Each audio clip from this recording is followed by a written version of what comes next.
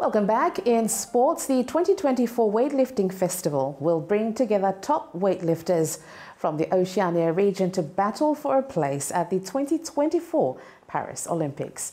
The Weightlifting Festival will take place in Auckland, New Zealand from the 17th to the 25th of next month. Now, Solomon Islands will be sending 7 of their top weightlifters to compete in this raw power event in the junior category, youth and the senior category. The Solomon Islands Tennis Association has announced that its development squad will resume training this week. Now, with training days on Mondays, Wednesdays and Fridays at the golf club. Solomon Islands Tennis has also sent out 2 participants to attend a coaching beginner and intermediate players level 1 training program in Port Vila on Monday this week. The 2 weeks coaching training workshop is attended by Chris Ma'au and Clivert Vakola.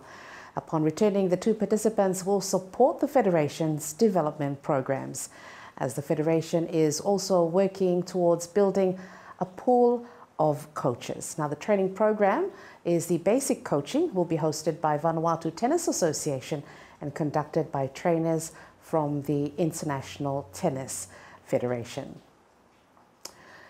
And finally, now in sports, following the hosting of the 17th Pacific Games, Aaron Alsop from the Solomon Islands National Institute of Sports expresses his delight at having an exceptional team at SINIS, emphasizing their pride in accomplished work. Alsop describes the experience of establishing SINIS as a truly wonderful opportunity. And overall for us, we just want to acknowledge and thank and congratulate the incredible results of the athletes and the coaches.